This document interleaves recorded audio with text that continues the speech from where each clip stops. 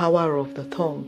The Bible says power of the tongue is so fierce that it can burn up an edifice as tiny as the tongue is.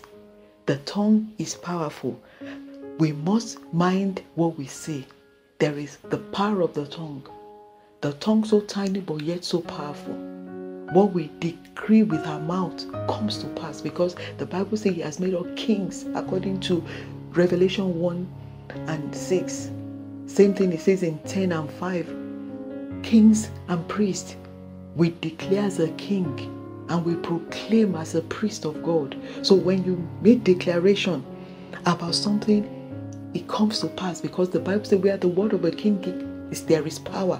It comes to manifestation. So say the right thing with your tongue. Use your mouth to build, to construct, that it is well with you. You are moving forward. You are waxing strong. You are not falling. You are making God proud. Those are the things that should come out of your mouth. Avoid negative things. Speak to your future, because you've got the power of the tongue.